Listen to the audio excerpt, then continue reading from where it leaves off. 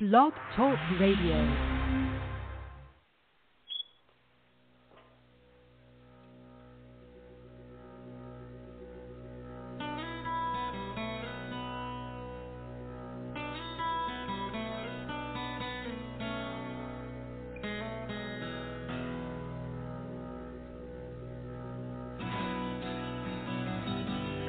Welcome to Take Two Radio. We are pleased to bring you interviews with people in the entertainment and music industry, discussions and recaps of the 4 remaining daytime soaps. That's The Bold and the Beautiful, The Young and the Restless, General Hospital, and Days of Our Lives, as well as various other shows. For upcoming and previous shows, check take2radio.com. That's with the number 2. And you can find us on Blog Talk Radio, iHeartRadio, iTunes, and other streaming apps. Follow us on social media at Take Two Radio, and thanks for listening. Hey, good evening, everybody. This is David. I'm your acting Take Two Radio host, subbing for Pam, who is under the weather. And with me tonight, I have my men. Will, are you there? Oh, yeah. Oh, let me go say, everybody, it's great to be back. It's great to have you back. Anthony, are you back in? Anthony is with us. I guess he stepped away. And we're going to have Candice join us as soon as she can. But to start it off, I was reading some good news, and that was, I guess it was from Michael Fairman's article that Days of Our Lives had really good turnout with Peacock and its 2 increments that were placed on there from Beyond Salem and A Very Salem Christmas, that it got the steam rolling in the ABC area, and I'm not sure of the name who's in charge. That escapes me right now, but he seems to be open to more derivatives for General Hospital, if I said that correctly. Yeah, for Pine Valley in general. I'm sorry, I'm back. We have work getting done on the fence in the back, and that was a contractor. I had to take that call. Oh. Sorry, everyone. This is Anthony. Welcome to Blog Talk, to Take Two Radio Soaps. Yeah, they're interested in other iterations of General Hospital, and in fact, there was talk about Night Shift. And folks might remember Night Shift was a General Hospital iteration that went on SoapNet back when that was still a full-fledged network. Yeah. So it's a possibility. I'd love to see them resurrect Port Charles personally, but I love that. Yeah, Port Charles and Night Shift are both to be missed. Yeah. Yeah. Candice, what do you think? And hello, everybody. Hello, honey.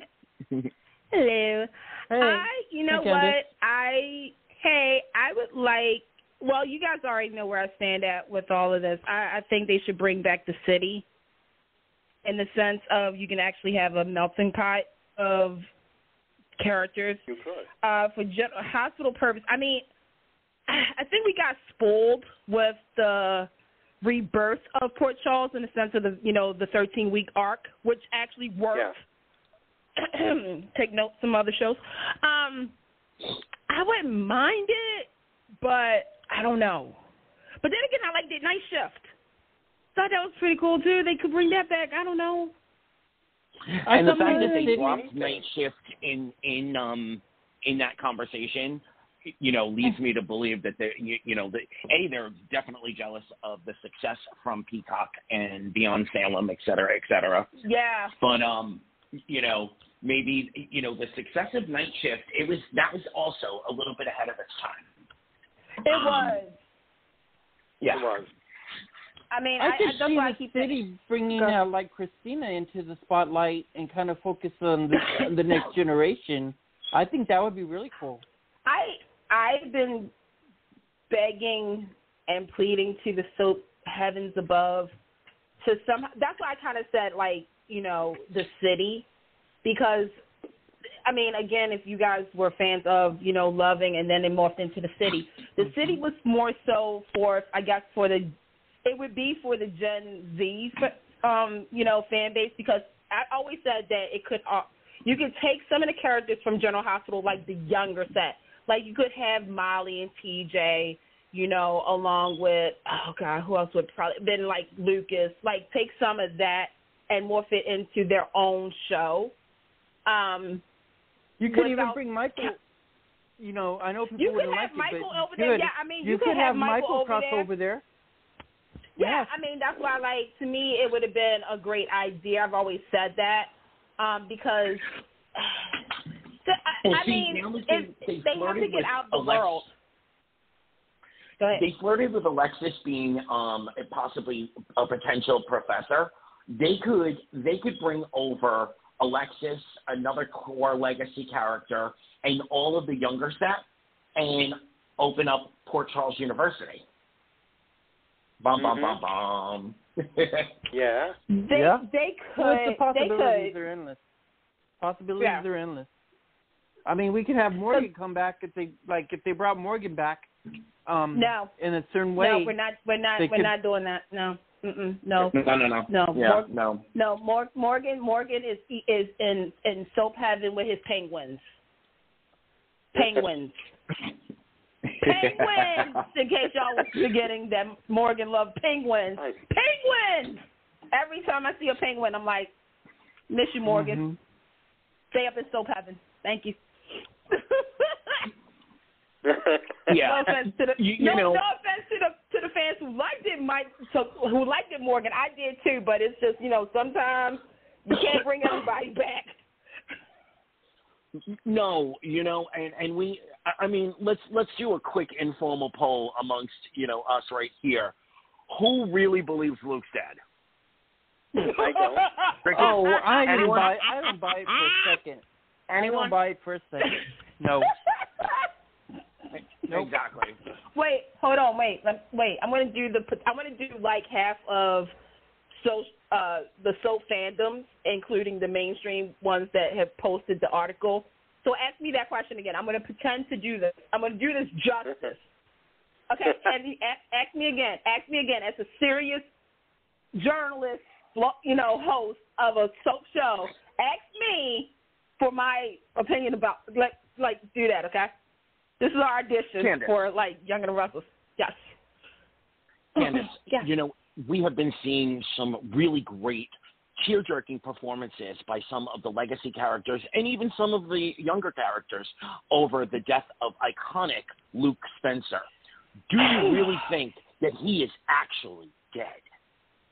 It would be a travesty to know what this character brought to this iconic show.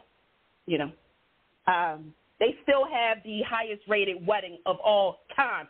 41 years ago, they had the highest rated freaking wedding. Princess Diana sent a bottle of champagne over to them.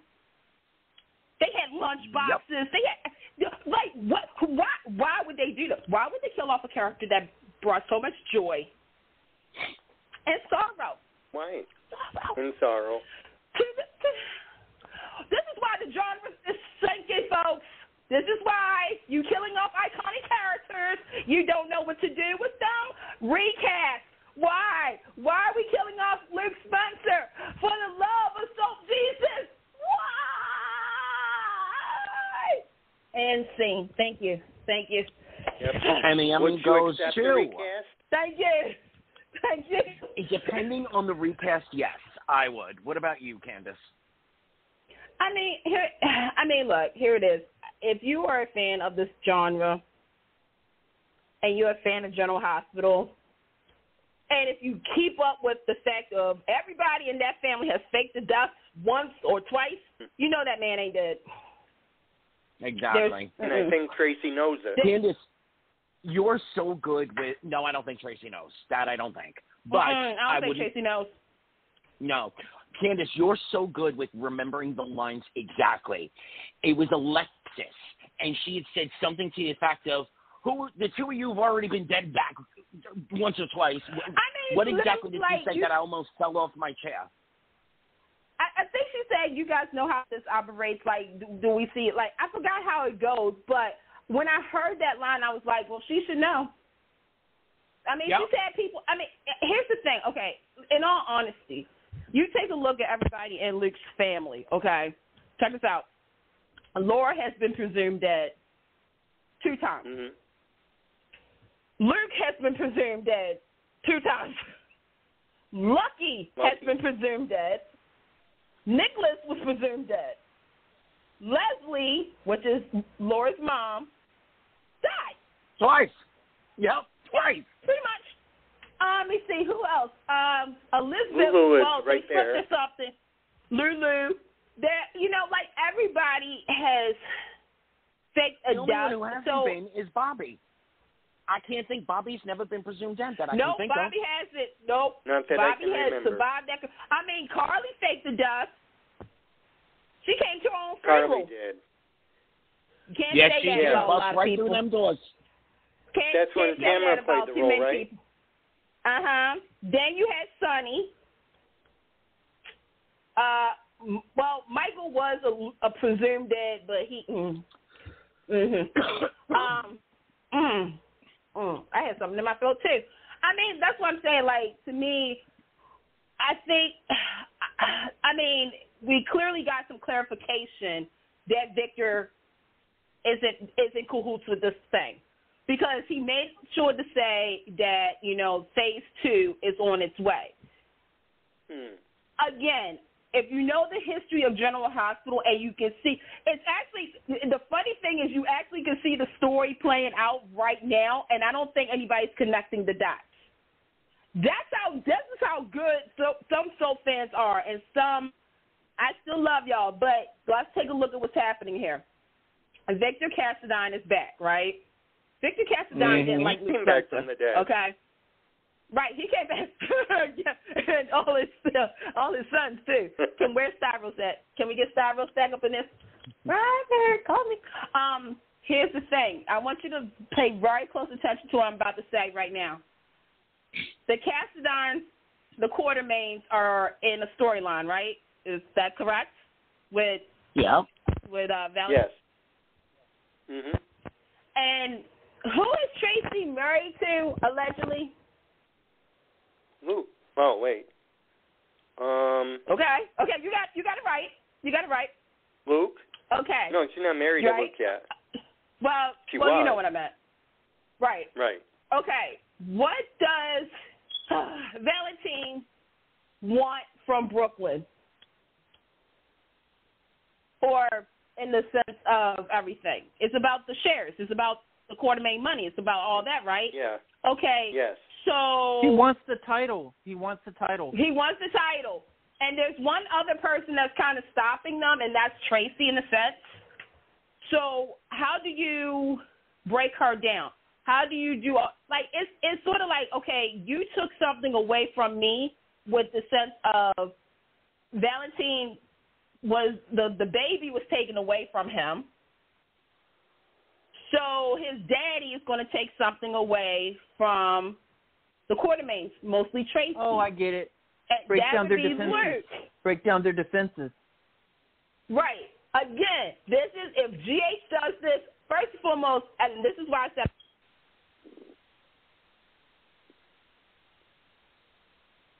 Candice, did we lose her? She's still. I think she got a drop call.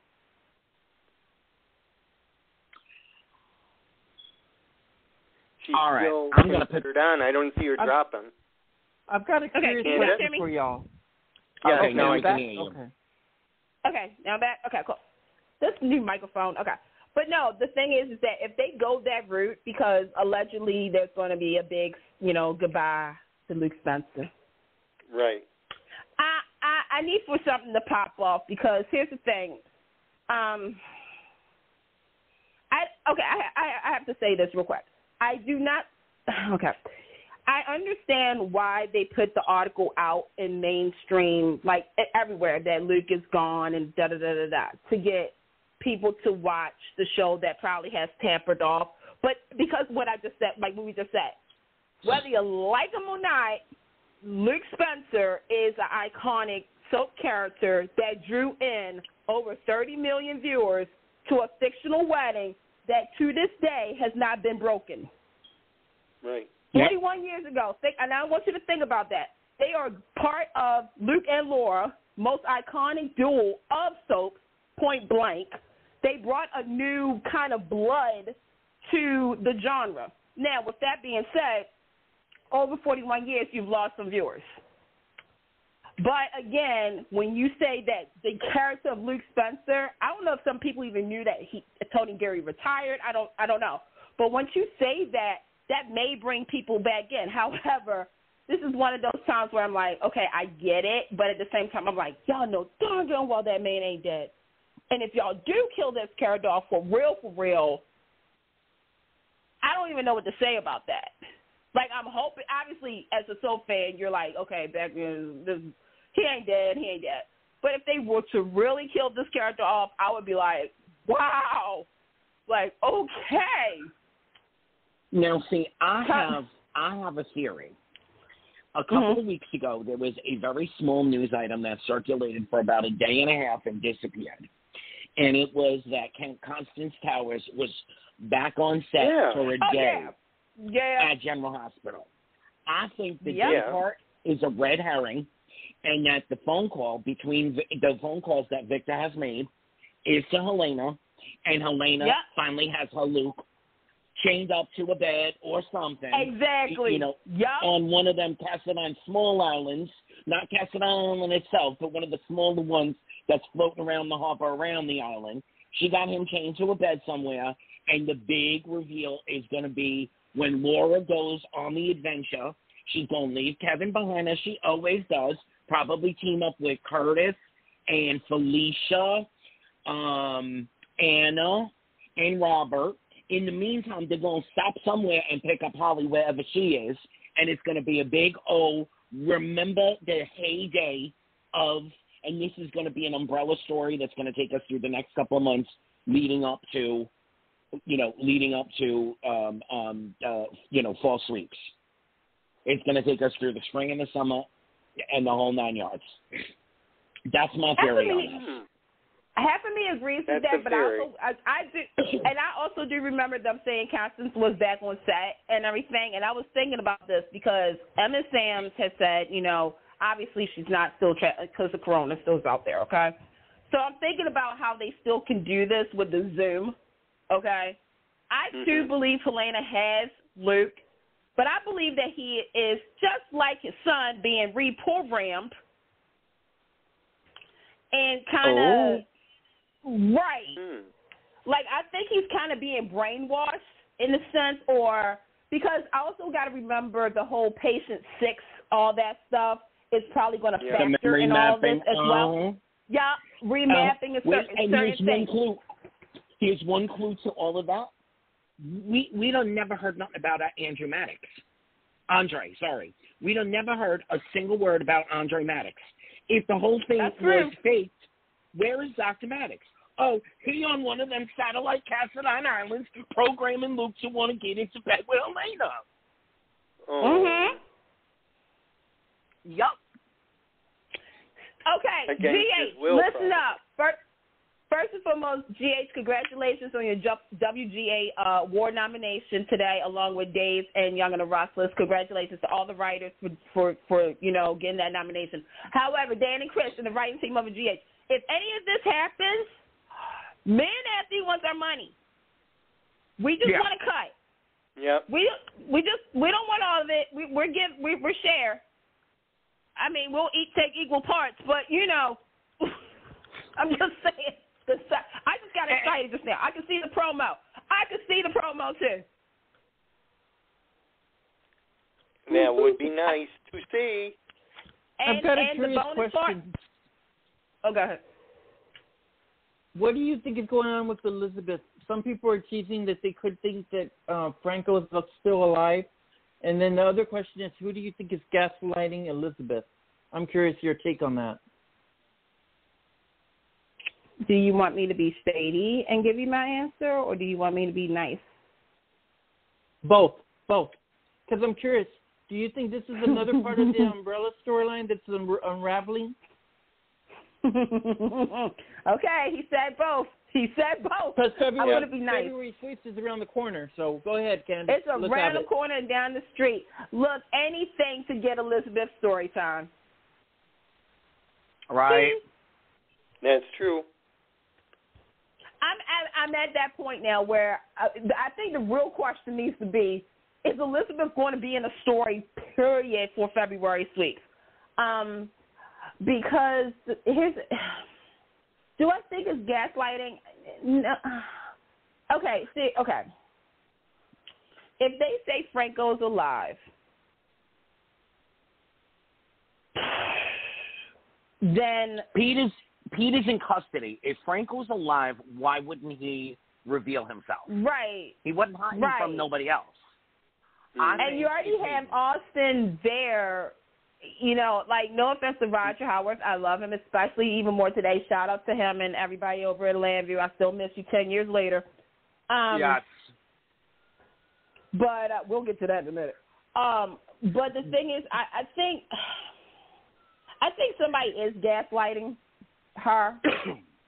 I would not be surprised if it was either Hayden or Peter at this point, because it's to the point where anytime I see Elizabeth, I'm just happy to see Elizabeth on my screen, given the fact that she should have been in two storylines that was actually sort of connected to her, like her really grieving Franco's death was probably one, and also her being told that her baby daddy was dead. Just saying. So that was the shadiest. Like I said, anytime that if she is, if on a Tuesday I see her, I'm happy she got 15 minutes. Being nice, though, like I said, no, that's the same as being shady. I couldn't even I was being nice when I said it, too. But that's what I think. I think it's something connected to Peter. I don't think it's Hayden, because unless they're going to recast that role, the other Becky ain't coming back. By the way, GH, thanks a lot for making that happen. And no, it didn't sound like that. It's just the way that they were trying to make it seem to drop hints that Hayden was coming back, and got me all excited. I was like, Hayden coming back, and then you're gonna say something about Jeff Weber, and I'm like, oh, okay. But yeah. I like I said, and you said an Umbrella storyline. I mean, sadly, the Umbrella has to feature somebody named Peter. So, again, anytime I can get 15 minutes of Elizabeth Weber on my screen, I'm good. Well, the little rumbling that I've been hearing about Drew, Peter, is that Peter is supposed to reactivate Drew so that he can kidnap Louise, and that's going to kick off another crazy story. Lord Jesus.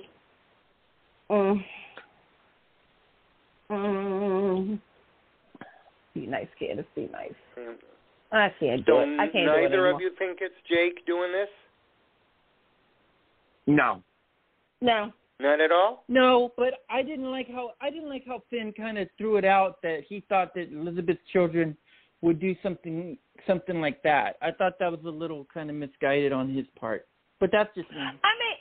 I mean, here's the thing, though. Like, okay, I'm going to be honest. What GH needs to do is, and this has been a thing for me, is, you know, everybody has said, you know, how come the children don't show the reaction of, you know, mommy bringing another guy in? And I'm at a point now where I'm going to say, yeah, I want that to be a storyline for Elizabeth. All three of her boys are at a certain age. Cameron is a young man now, starting his own roots and everything, being just like his daddy, his biological daddy, Xander Smith. Then you have, Jake, who, I guess is dealing with some stuff too. And then you have Aiden. So, yeah, them kind of not liking Finn and Finn not liking, and like Elizabeth, said that, her boys are her world and everything, I like if they're going to set that up where, Elizabeth's boys they don't like really gel well with Finn, or Finn doesn't gel well with the boys, or even, I'm trying to remember all the kids' names here. But Aiden? Aiden? No. Aiden, Jake, Finn's Cameron. daughter. No, Finn's Violet. Daughter. Violet. Thank you. Violet. If they don't gel well or something, like this is not the Brady Bunch. So if the kids do not feel each other or anything, or if the parents are like, I kind of want to see that, but I want to see Elizabeth's side of the story, because yes. GH, I'm noticing a pattern to here. When I said that is with Elizabeth, she's always, again, like I said, she's always done right by her boys in the, in the sense of they do come first. And again, the boys being of certain age, they're protecting their mom, because they have now all seen that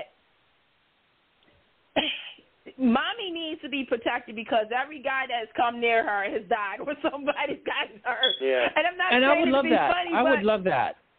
I'd love to see that too. The reaction, being protective of her mom and her having to defend, and kind of like say, Finn, as much as I would like to get with you right now, it may not be a good idea, because the boys just don't like the idea of it. Because like, let it challenging. Let it be challenging. Because my thing is that if you're not going to, because this is another thing this is why I said about the whole Hayden thing, because at first I thought Hayden was going to come back, and I was like, oh, I think I know where this is going to go at, because it would have been reminiscent of Liz, Lucky, Sarah Lucky, and Elizabeth back in the heyday, or something to that effect. But because they're not doing it, I can see that being a storyline, but I'm not having my hopes set up. So anytime, again, Elizabeth has screen time in this year, I'm happy.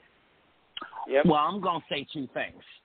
And the first is, what if we recasted Hayden with Melissa Archer as Hayden? Bam!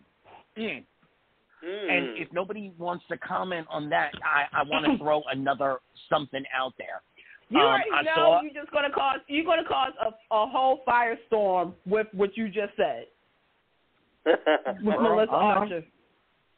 And you said it and you said it of all days. You said it tonight. I know, girl. I know. But okay, Kelly Monaco wanted me to tell you. Wait a minute, Anthony. Kelly Monaco wanted me to tell you, stop it. But Frank Valentini wanted me to tell you. You got that right. Okay. I got two more things to say, because you brought up Kelly Monaco. So I'm going to go back to the Franco thing for a second. Roger Howard could play the heck out of playing both of those characters on screen and make it believable. But, I've been out of marriage counseling. We worked it out for now. GH and I are not, we are not sitting on the couch. Y'all went to the same therapist? Yep. We went to the same. That's nice. Yeah, General Hospitals do that, and I'm getting a new set of papers drawn up, and not by Alexis Davis, because she ain't got no license no more. Oh, no, see, I got Michael Baldwin drawn up my paperwork. Oh, we're going to get to that in a little while. But something we discussed on this show a while ago, before anyone knew that Christina Wagner was coming back to General Hospital on contract. Amen. Glory, Gloria. Anyway, it's nice. It is now time for them to tell the story that they should have told 2 years ago. Okay? Esme we all know at some point is going to break Ryan Chamberlain out of prison, out of Sweetwater or whatever the hell it's called. Now, let's hope it's while Laura and everybody is off canvas or at least out of Port Charles, maybe not off screen, but out of Port Charles doing whatever they need to do. And we need to see Ryan and Felicia, the final showdown.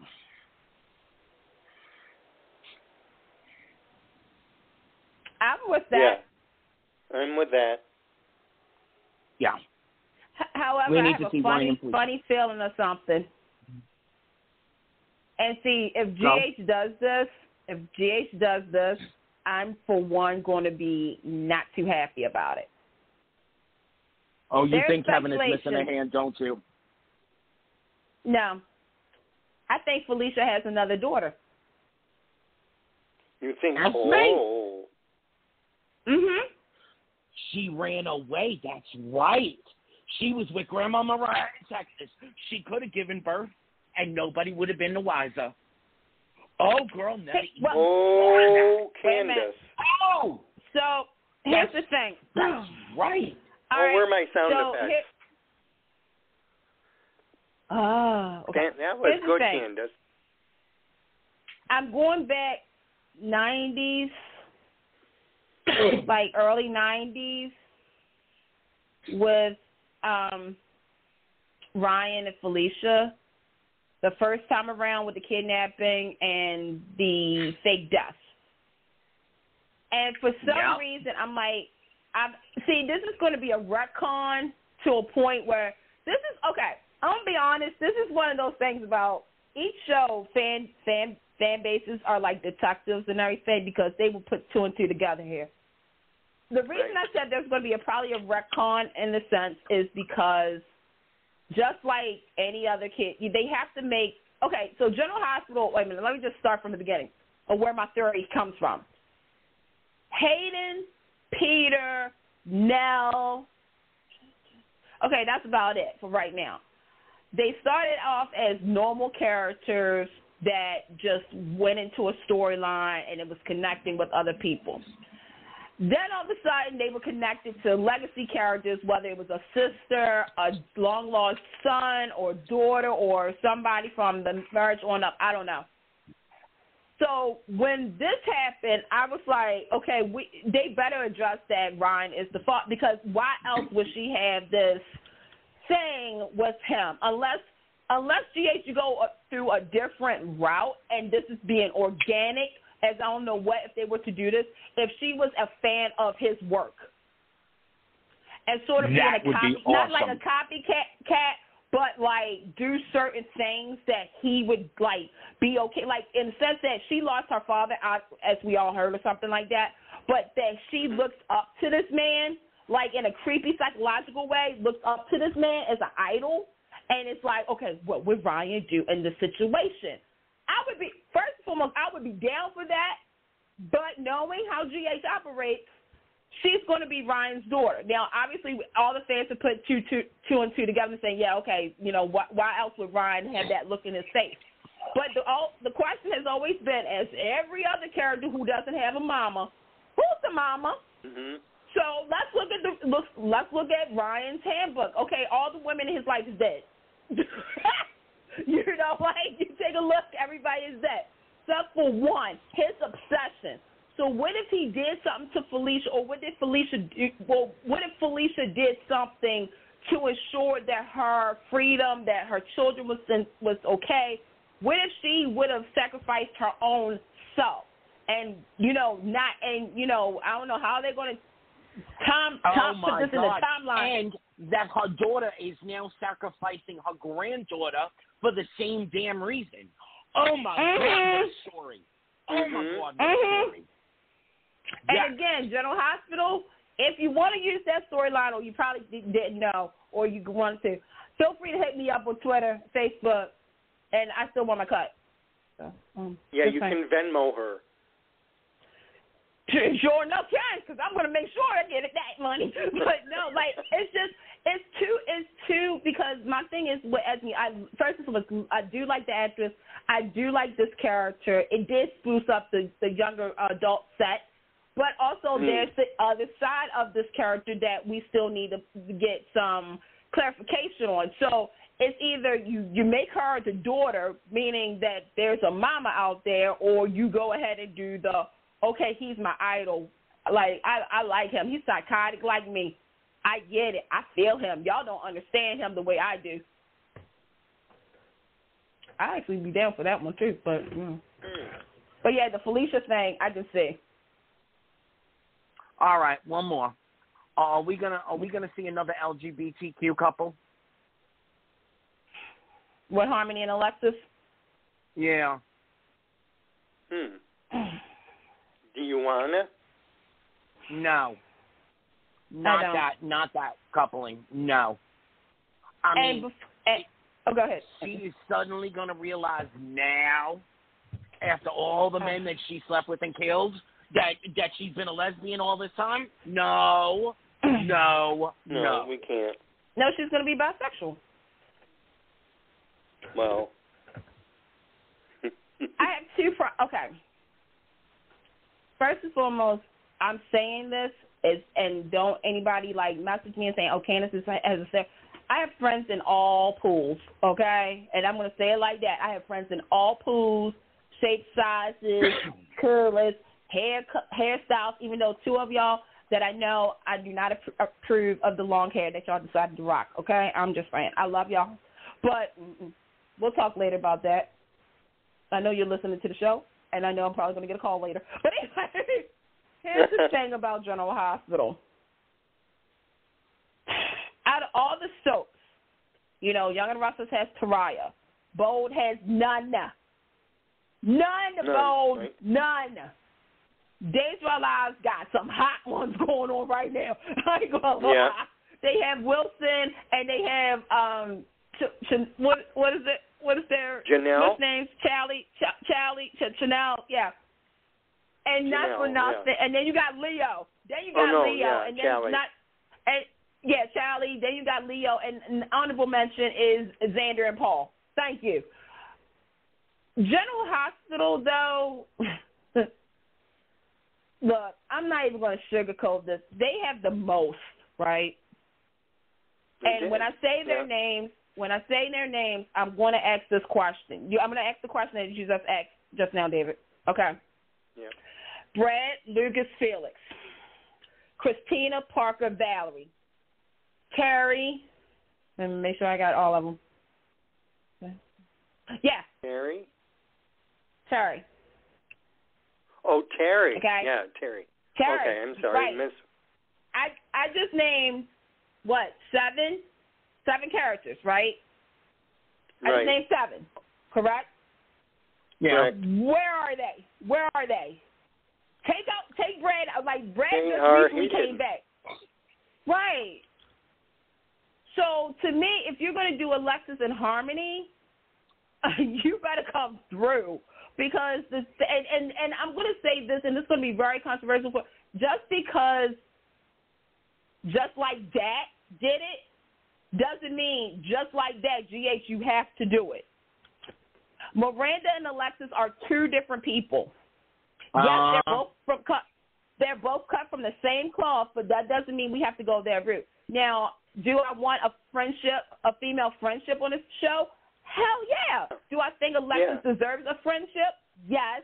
But do I feel as though they need to, quote unquote, do this? Because, and I'm not saying that, and before anybody says, I'm going to say the reason I'm not, because if you do it, you have to be invested in telling the story and not just showing it just for Emmy Reel or exactly. on a special of General Hospital. What do you do when your life is at midway? Find out what Alexis Davis does on the next General Hospital, ABC Daytime. I don't need that. Like, to me, if you're going to do it right. Have Christina be there. Like, I feel as though, like, this is it because, again, somebody asked me this question earlier that, you know, they feel as though General Hospital needs to incorporate another character. And I'm like, but we already have all those characters. Like, you had Christina. Christina is the daughter of Alexis Davis and Sonny Corinthos. Where is she? Mm-hmm. She could have been in 5, and I counted 5 big stories in the last 2 years, and she wasn't there. And I understand Lexi is busy. I get it. But still, you should have had that girl in a storyline. You gave her a storyline that was so good of her being afraid to come out to more her father than her mother. You had crafted a great storyline. What happened? Got her Emmy. Where Parker at? I know Ashley Jones is busy. You could have recast the role. That would have been a simple task. Right. Where is Valerie? Valerie, look, Valerie got 3 things going for her. First and foremost, Valerie. She's a Spencer. She's a Spencer. Yeah, sometimes I kind of remember that too. She's a Spencer. She's a cop, and they were, fooling around with Christina and her. Where's she at? No, seriously, where is she? Because I really don't know. I know where Lucas is because Lucas moved out of Port Charles. Yeah, where? About 4 years? Exactly. You answered my question. You don't know. Like that? No, because they said one day that Lucas moved out of Port Charles. That was it. That was it. That was that one. That was it. To me, you had the perfect opportunity for know how I felt about the custody battle storyline. Brad and Lucas to me was a great couple. They busted them up. Felix got no play. I'm so mad at that. Let me see. Christina Parker. Yeah. And then you got Terry. Love Francesca James. I love Cassandra James. I'm sorry. I love that girl. You gave her a storyline of being chief of staff. Okay, what else do we got? They need to put her in Austin's orbit. They need to allow her to get busy. She needs to get busy now. She got the job. Now she needs to get busy. Like you established the fact that Jeff Weber kept calling her that she's Elizabeth's friend, that, people see her one way and everything, that she is, But, yeah, you do need to do more for her and the other characters of the LGBT community because the problem is, and I'm just going to rip the Band-Aid off, okay? So please understand, this is my opinion, and it's a strong one. The only time y'all show love, and I'm talking to GH, is when it's the time of the month or the time of the year where you have to do it. To me, you can't just do that. You need to, be all year round. I'm sorry, okay, what was it, a couple of months ago, it was, National Trans Day, and you had Sandra do, a little thing, and y'all, did a little, we support. And I'm thinking, okay, that's great. You guys support. I support and everything. So write for them. Instead of, on today's special, General Hospital After School Break special, Parker and Christina has a talk. They checked off all the boxes. It's time for them now to rip the damn page off the pad. It's time. Right. Mm-hmm. Yes. So to me, it's I feel, y'all know how I am about this genre. Y'all know how strong I am about, certain things. And that's why, I like I said, I appreciate what GH does, but at the same time, you need to do more. You need to do better. This is a new year, so you got a new chapter. If you want to incorporate everybody in the world of Port Charles, you incorporate them. Don't isolate everybody just for an agenda. No, you're not doing them a service. Mm. Yeah. All right. And it's sad, so. Yeah, I'm just going to throw this last piece out. Soap operas have done it with women over and over and over again. Young women, middle-aged women, and even older women. It's all been done. The only time that soaps have done it with men is young men. Young men. So if you want to tell that story, that somebody in midlife is suddenly really coming to terms with who they are or want to explore something new or whatever, let's do it with a man. Let's break some new ground. If you're going to play, If you're going to play in that arena, then do it with a man and break some new ground. I agree with that.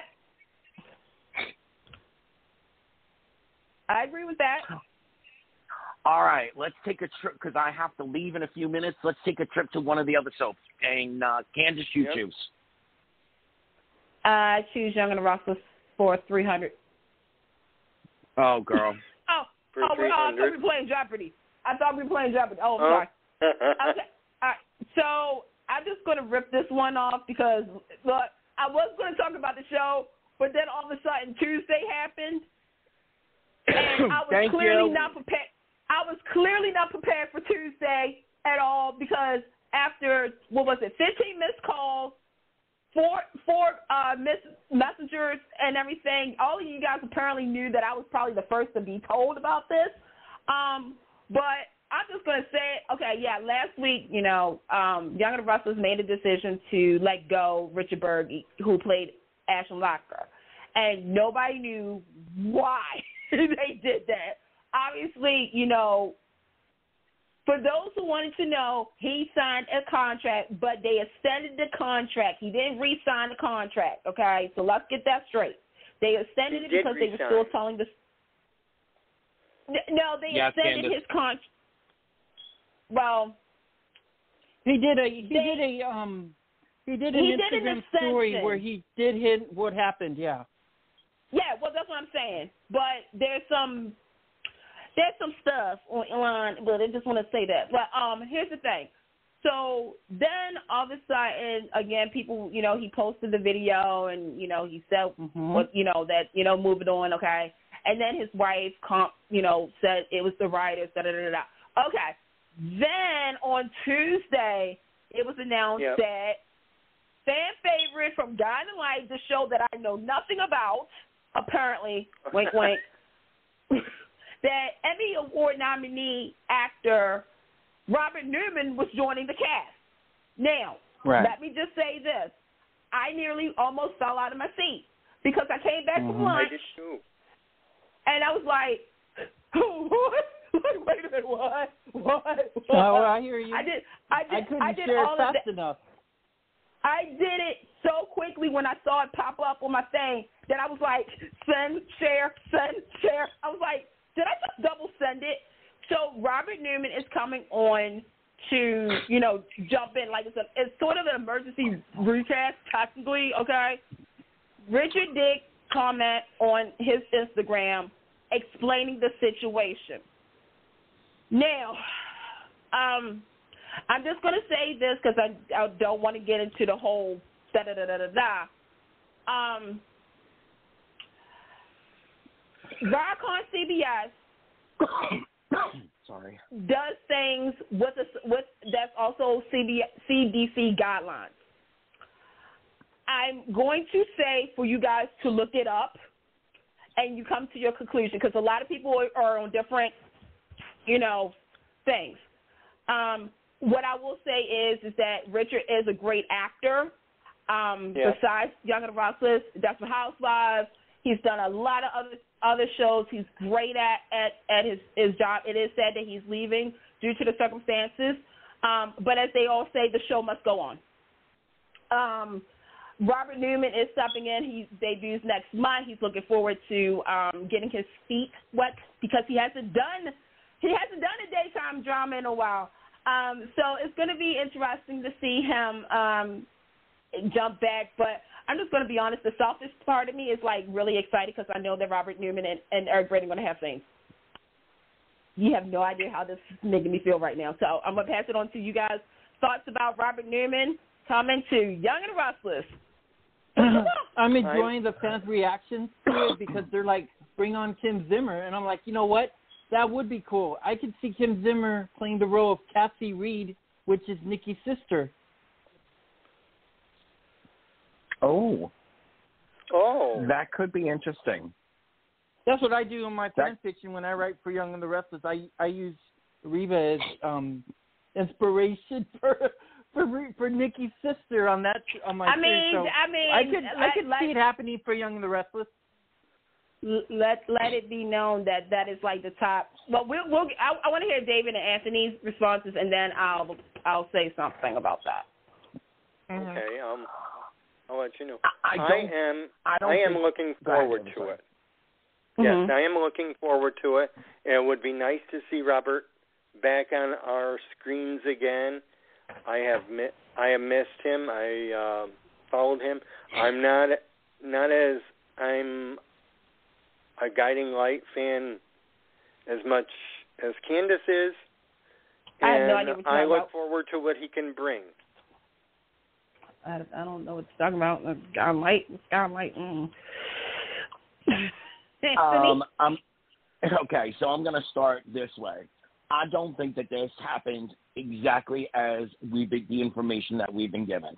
I think they were in talks, and when the situation presented itself, they jumped with this rather than creating a whole new character for Robert Newman. I don't think he graciously stepped in at the last minute. What phone call was made? Humana, who? No, I think they were already in talks, and this situation crept up, and bam, it solved a whole bunch of dilemmas for Y&R, especially their salary cap that they have going on right now, and that they need to get rid of 2 or 3 more major players because they are severely over budget. But that's all I'm going to say on that piece of it. On the Robert Newman coming to play with the power players, it is not going to work with the current storyline the way it is, but the character itself is pretty damn perfect for Robert. So I'm excited to see him pop up on the screen, but not in the current storyline that we're seeing. Right. And I agree with you there, because there is a rumbling that they are going to change.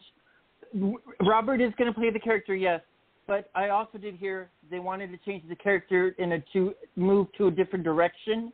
So that kind of fits with what Anthony is saying about the fact that it doesn't fit with the current story, which does make sense. I have 3 thoughts, 3 speculations about this. One, somebody said, what if Robert is playing the real Ashland? Yep. That was the second one is that, just like with Days of Our Lives with the Tyler Christopher situation and Brandon Barras, that they're ramping up the character. Another theory is that, again, it goes back to the whole fake out situation. My thing is this, is that I literally had did a Twitter space when I said this, is that, one, for us who know who Robert is, it's great to have him back on daytime television. Yeah. For those who don't know him and everything, like I said, don't go on YouTube and look it up, or what he did on Guiding Light. And the reason I said that is because Joshua Lewis and Ashland Locker are 2 different characters. So his style of acting is going to probably be 2 different things. If anything, I would suggest to kind of look at Santa Barbara when he was on there, because it's a little close to that character. But then again, I think people need to have an organic feel. When I said this story was trending on social media, it was literally trending on social media, which I was like, what the mess? But once again, I feel as though, first and foremost, safety is key. Safety is the top priority. And so, people are not messing around with this kind of stuff. Like I said, there's a lot of debate about how this all happened and what went down and who, if they were following the right protocol or the, da-da-da-da-da. Like I said, I saw the Barracon CBS documents of the rules, and I know what the CDC says, and I also know what me as Candice would do, and I'm going to leave it at that. But yeah, like you said, it is going to be, obviously it's going to be a different chemistry with everybody. Yep. But I do want to see the story play out. As far as the Kim Zimmer thing the ongoing joke has always been that Casey Reed, fans want Kim Zimmer to play that role. I do too. But here's the thing, we joked about this, and I think everybody on Twitter said it too. They was like, dag GH. Because everybody wanted Robert Newman to play Jeff Weber. Right. Yeah. So, it's like, and some people, and if you want to go and tie it all back to Young and the Restless, some people wanted Robert Newman to play Christian. Victor's brother. Oh, Matt. Like, you mean? Matt, yeah, thank you. That would have been really cool. So, but all I got to say is Godlight continues to shine. Told y'all. No, I'm joking. It does continue to shine, though. Seriously, all jokes aside. So, yeah, welcome back. Robert Neiman, welcome back. So let's talk about Young and the Restless. I'm just gonna go to the special episode. Okay. Because I have a lot of feelings on this. So Monday. Sorry, because I'm used to Wednesdays now for their special episodes. It must be a Guy Light thing. So Monday it was Christian LeBlanc's 30th anniversary episode. Michael Baldwin, hashtag 30 years of Michael Baldwin, and we got to see pretty much his whole story, including the characters, some on screen, some in flashbacks, some not even mentioned. As he, just like us, we weigh options of what to do next.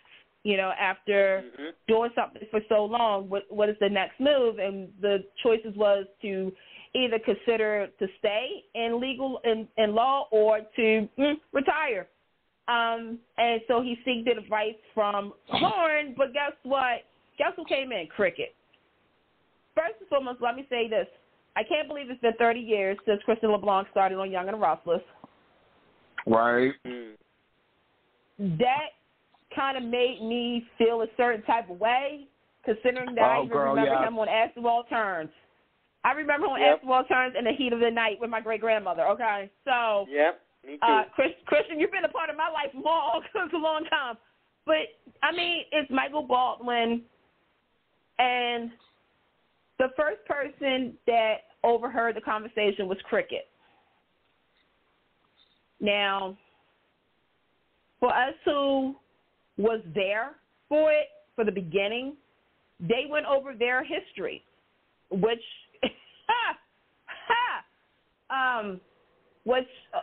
resulted in the whole sexual harassment and all that stuff, and the creepy factor of it that he literally got disbarred because of Christina, a.k.a. Cricket, that his life kind of went into shambles, and he had an unhealthy obsession with her. So here's my question to you guys. Yeah.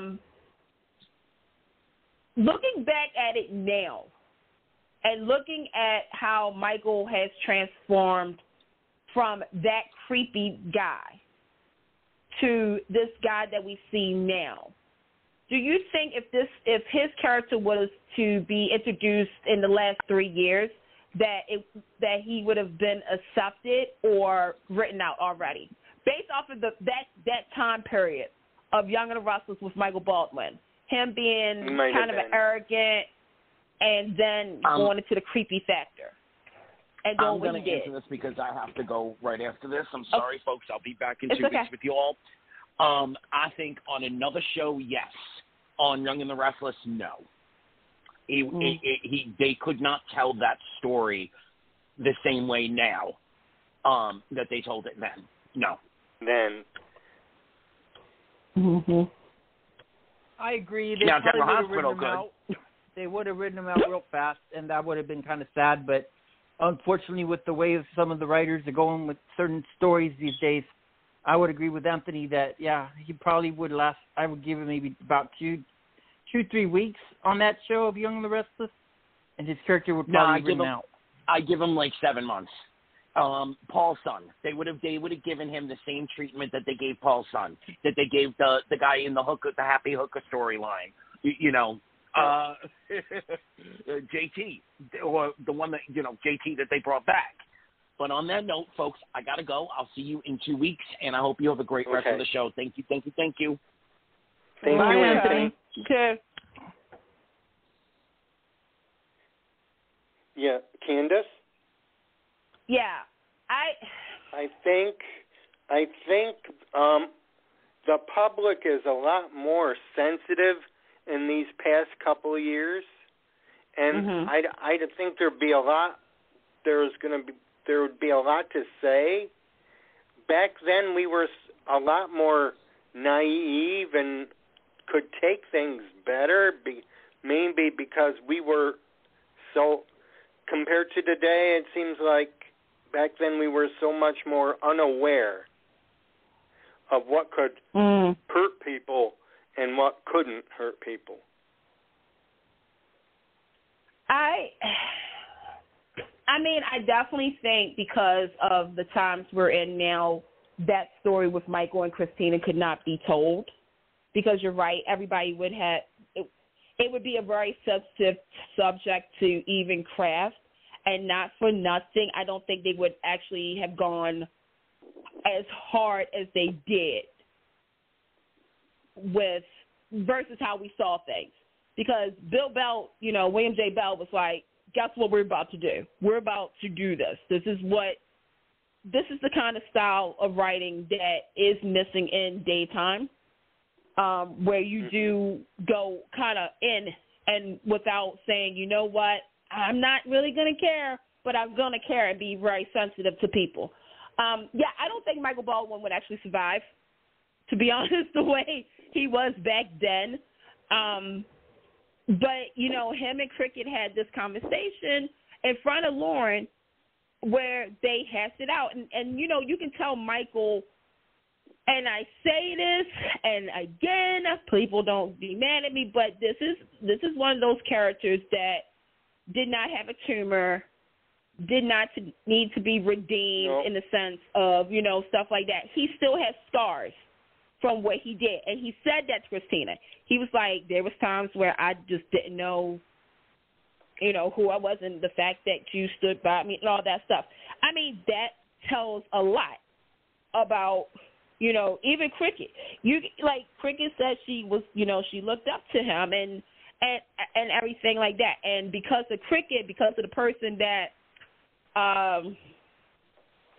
pretty much, he was trying to destroy, she's the one who gave him the second chance. And that's something, again, the fact that they still had to start over again. They didn't like each other, they liked each other and then went to that point, and that they had to start over and respect each other. So I thought that was interesting, that, because I think the question has always been, how can they work together after all of that? And the fact that they said it, they actually said it in dialogue, and I was like, okay, so Christina feels as though if Michael decides to quit or retire, it's the end of an era. Ain't that the truth? Okay, so Michael,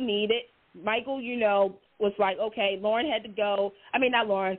Cricket had to go because apparently she was picking up food for her and Paul. Paul, missing in action.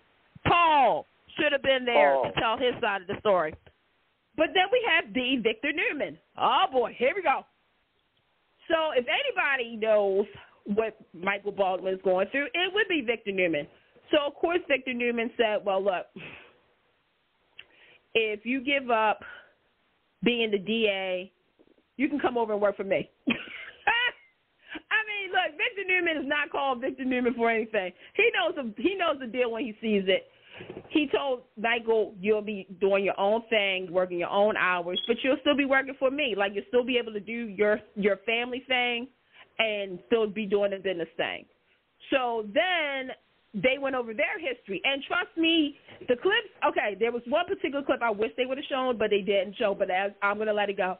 But both times it showed, like, that Michael and Victor, Michael has done a lot of dirty things to get a win for his clients, but at the same time, some of his clients have done dirty things to get a win for Michael. So he showed that. So Michael's still unsure of what to do. Like, he's constantly asking Lauren, and Lauren is like, whatever you want, da-da-da-da, and, I'm going to stick by you. So you already heard from Cricket. You already heard from Victor. Well, guess who else is coming to the party? Toot-toot, his mama, his brother, and his sister-in-law. Okay. I will say that I love Chloe, but I don't think she should have been in this episode.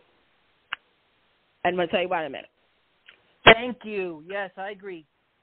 Yeah, I like I said, I like Chloe, and I understand she's a part of the family, but to me, she doesn't have the history with Michael versus Kevin and Gloria. So with Gloria, look, here's the thing. Judy Chapman, honey, you can come on that show anytime, and your presence is always going to be felt. Because I was like, yes, it's Judy. But, you know, we showed, you know, their scenes of how there's not any love lost between those two, and she knows, you know, Gloria is a person who she wants her name in light. She wants to be, you know, part of society, but she's proud of her son. She is proud of Michael. Right. But, you know, she actually said this, and it's funny because you think about this. Gloria has said, I'm too young, quote unquote, old to have a son retire, while she's still out there. So in other words, you know, we've all have a family member that will say this, like, you can't be that old. No, I'm only, no, what are you talking about? I'm only 30. I don't know what you're talking about. No. Like that thing. But another thing somebody had asked me on social media is, why does Michael call his mom by her first name? And I said, well, that's the kind of relationship they have. You know, it's where she's mom, but she's not mom. You know, she's like, okay, mom is a title that you have to give. Now, the real part was with Kevin and Michael. You talk about brothers who tortured souls. Michael has been there for Kevin when nobody else was for Kevin, and vice versa. And I think it took when Michael, you know, almost died, you know, and, you know, got hit and hurt and all that stuff, for Kevin to realize what kind of brother he had.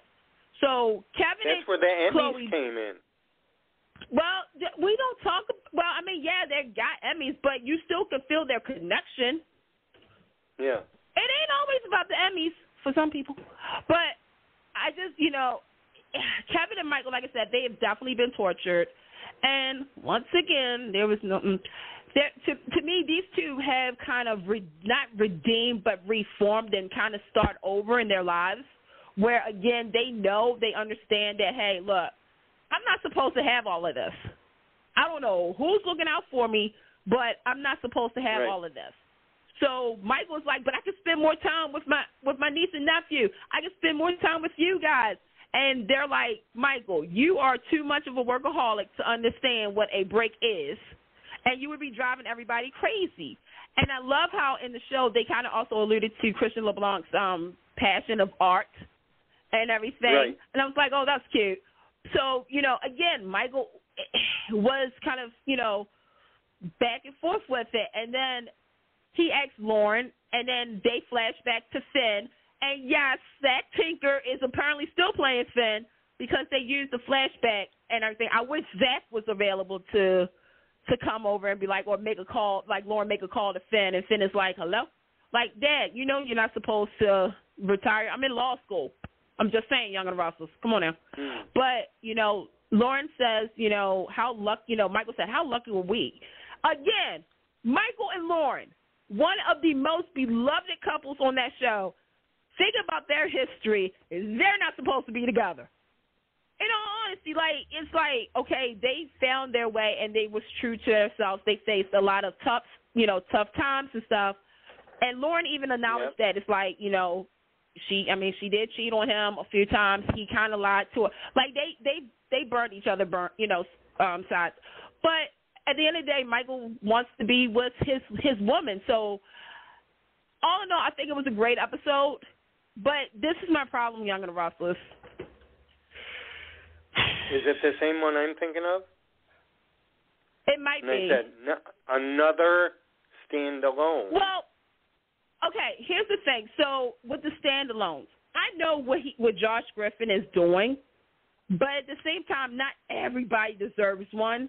Like, for anniversary purposes, as long as it ties into something that's going to happen next, I'm okay with. Like Christian LeBlanc, I'm fine with. But my problem is when I was watching that episode, and this is the thing, Young and Restless, currently you have a baby storyline that's involving all the family members, pretty much all the characters. This is your umbrella storyline. And I'm cool with that because you're kind of doing some things that I've been begging for. You're kind of finally doing it. But at the same time, when I'm watching these flashbacks, and I think as soap fans we all do this, is that we compare then versus now. And I think it hurts a little bit when you see like like the Fisher Baldwin family on, but you don't have them all the time. Now, take Chloe out the equation, but Chloe is the third kind of wheel in the Chelsea Sally thing. So we don't see her, like that's the only time we see her. But Kevin, we don't see much of. We don't see much. Michael and Lauren, we don't see much of. And Finn is nowhere in sight. So it's sometimes when you watch these episodes and you think, okay, Young and the Restless, you have the Newmans, you have the Abbotts, you have the Chancellors, you have the Hamilton Winters, you have, other characters surrounding all of them. Why can't you have more of the Fisher Baldwin family? Like that's, and I understand everybody has, other things going on, but it's like when you see those classic episodes, you're also thinking like, dang, this show used to be hardcore. And not saying that it's not, but it's just right now it's just they downplayed it. They downplayed them. Right. It's like each day is like now, like I said, the baby storyline, yes, it's heating up a little bit because Devon still wants that baby, but he has reasons of wanting that kid. He lost his first child. He feels a connection to this child that he has, which is his biological. Yes, Chance and Abby, they both agreed they wanted to start a family, but Chance does not feel as a certain type of way because he doesn't want to right, like he's very insecure, and he has very good reasons. His biological father faked his death instead of being around him. His other father figure was shot. Thanks, Trisha. He, did get a taste of what was it like to be a kind of a stepfather. Because here's the thing, Chloe and Chance was a couple, and Chloe had Delia at that time. And Chance loved Delia. That's what made him want to be a father. Yes. Abby has her own insecurities as well. Young and the Restless can do these kind of storylines to make you feel, again, when I was watching Monday, I was like, oh, the classic cues. Oh, ow. I was like, that's Michael and Lauren's song. Wait, I hear it. The only thing I wish Young and Restless y'all would have had was a Christian LeBlanc intro of all the intros he's been part of. That's all I actually They did wanted. that. But did they do that for the inserts? I thought I saw one of his old inserts. Yeah, they had the bumper. Yeah, they had the bumper, but I still wanted the intro. I'm so petty. I wanted it all. My question for you and for David as well is, what do you think about this storyline for the baby storyline? Do you think that Devon deserves the shared custody that he's fighting for, or do you think he went too far? Does he deserve it? He's earned it.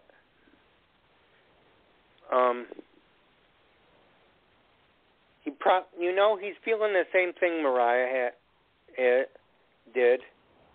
And I think they swept Mariah's under the rug more. And we're probably going to see it come out more in Devon.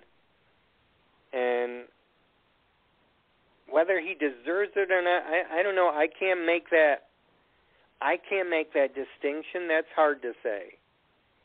I mean, he is the biological father, but you know what they say, it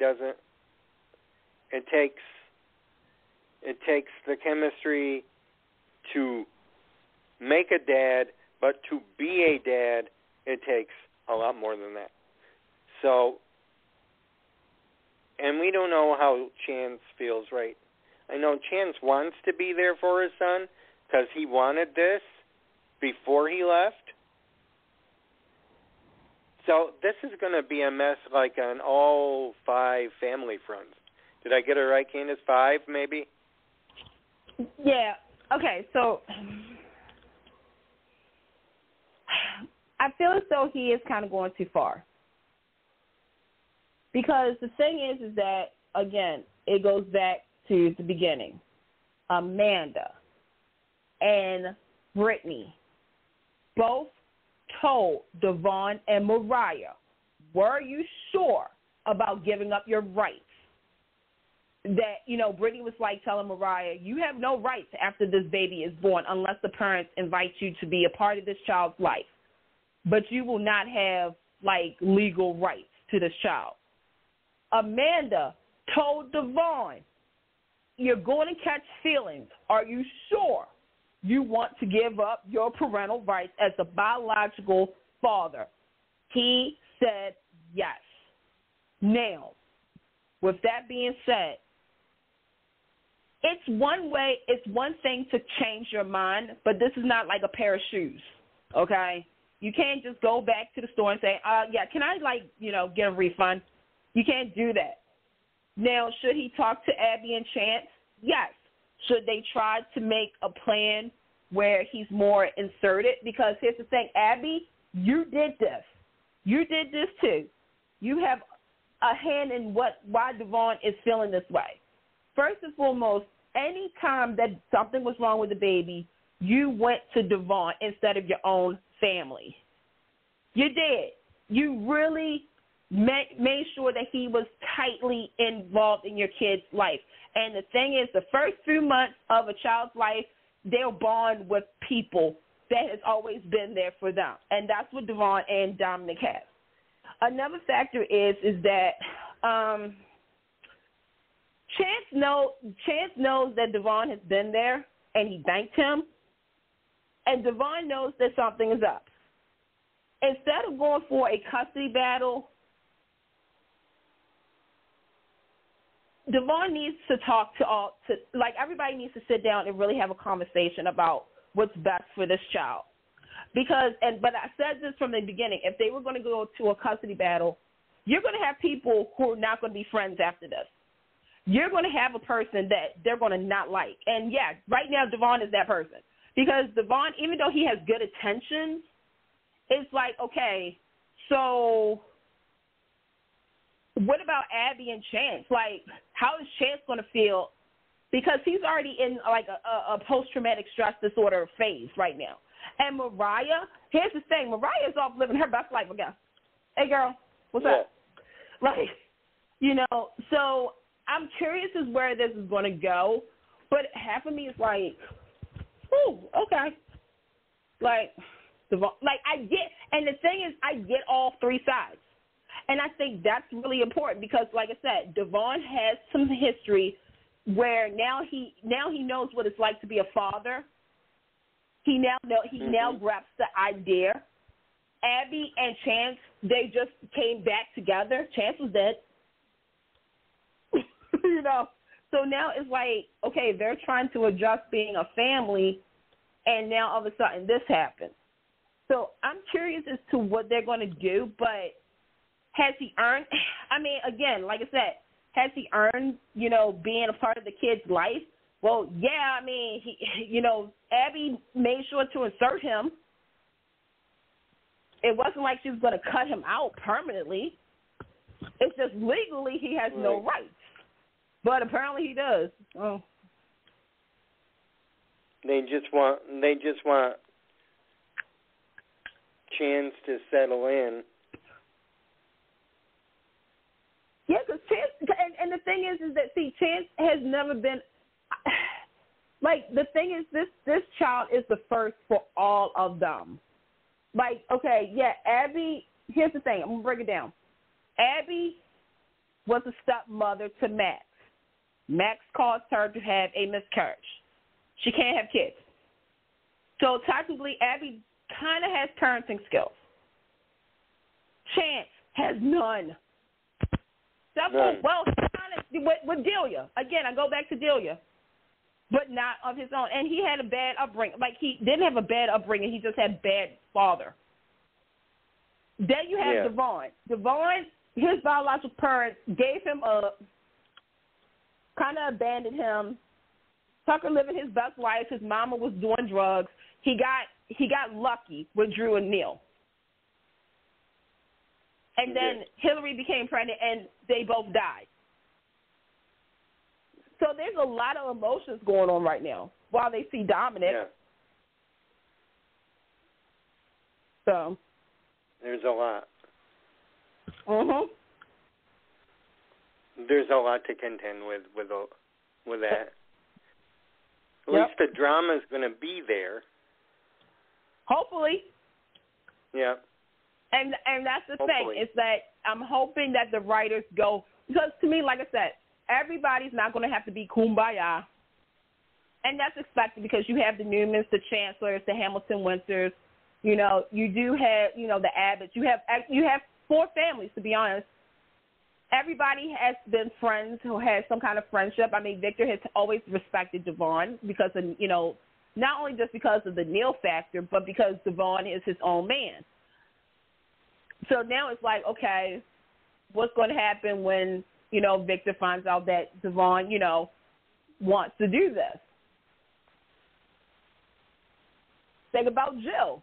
Jill's going to have a hand into this too. I mean, you know, besides Abby, Chance, and Devon, it goes to the Ashleys. You know, Jackie's probably going to be part of, you know, like, again, the whole Abbotts, the Chancellors, Hamilton Winters. I mean, and then you got to think about how this will trickle to other people that's in their orbit.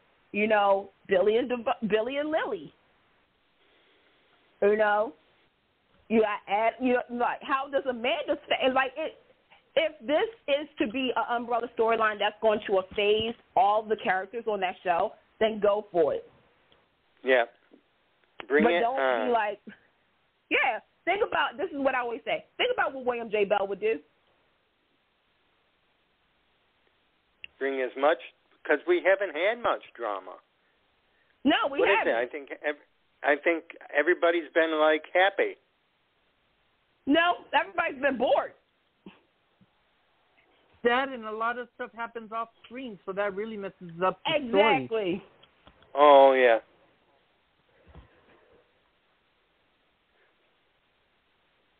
I mean, I need something to pop off, like, now. Like, first and foremost, because the thing was, the letdown was Billy telling Adam everything that he was doing, faking being drunk and stuff. I'm like, what the heck? That was a letdown? I sort of, I think that was one of the parts I liked, finally. I mean, he's stepping up. Although we wanted Billy to win this one. I wanted Adam to get gaslighted, just like Adam has gaslighted a lot of people over the years. I wanted Billy to, like, continue to, like, fake Adam out to the point where Adam does a public exposure of Billy. Only you for wanted Billy it all to the say, way. Right, because I feel as though if you're going to try to be like, if you're going to try to outsmart me, go for it. Do your worst. Do your best. Like, put it all out there. But at the end of the day, guess what? But at the same time, I wanted some, you know, like everybody said, there's some stuff that that people need to know about Billy that Adam could have done, could have brought up too. And he hasn't. Nope. And you had the perfect vehicle. You had a perfect storyline to do that. So, hey man, moving on.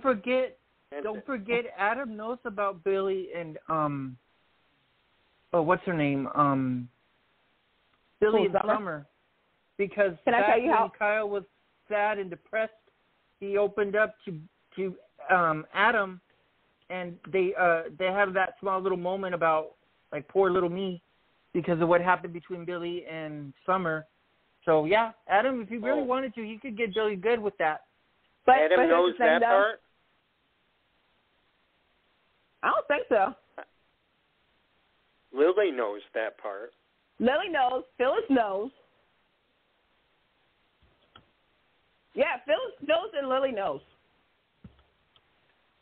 Because this is why I kept saying, like, to me, now, if Adam found out, it would have been through Phyllis. But to me, and I say this to a lot of people, I have let go of all hope that story, that's going to ever come out, like, to everybody. But that's why I said, like, Adam could have done it. Yeah. So that goes back to what you're saying, Candice, that we're not getting the drama. It's either drop stories or it's either off screen. So it's like, what do we expect now? Like, I was shocked that they had Adam and Chance have a scene together because I totally forgot about their friendship that happened off screen in Vegas. Yeah. I did too, momentarily. Yeah, I was like, oh yeah, that's right, they're friends. So. How about that? But speaking of a show that's giving us the drama, let's talk about Days of Our Lives, shall we? Okay. Okay, on that one, I am loving Johnny being the devil. I'm having so much fun with it. That took me totally by surprise. I didn't expect it. Let me tell you something. That's what I said. When people was like saying, "Oh, we're gonna miss you, devil," and all that, I'm like, y'all really thought and really think the devil was gone. I'm like, come on now, like the devil still has unfinished business to do.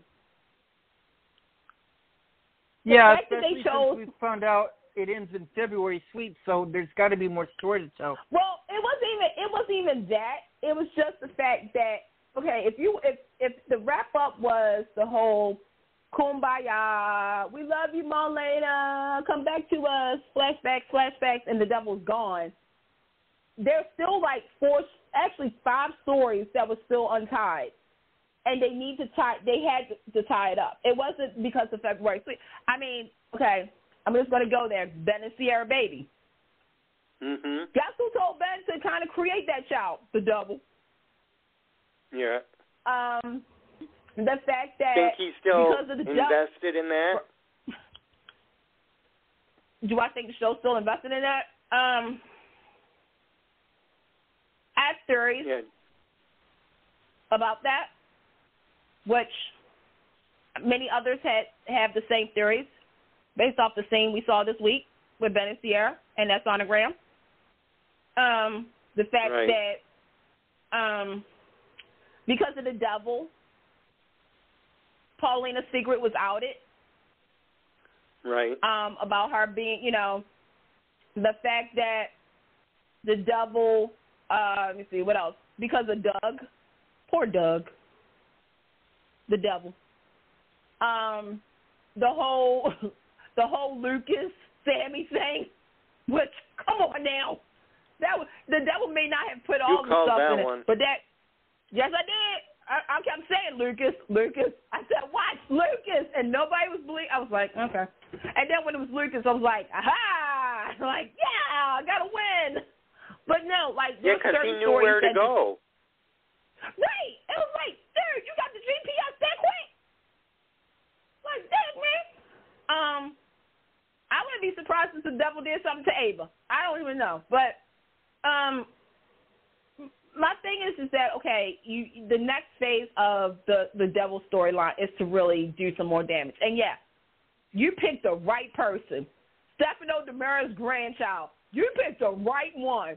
Because if anybody came close to the devil, it was Stefano DiMera. I'm going to say this. Carson Boatman is doing an excellent job with this. I know, yes, again, social media. Yes. A lot of people are saying to me, look, when he said, here's Johnny, I had two things, and I said this on Twitter. I said, all right,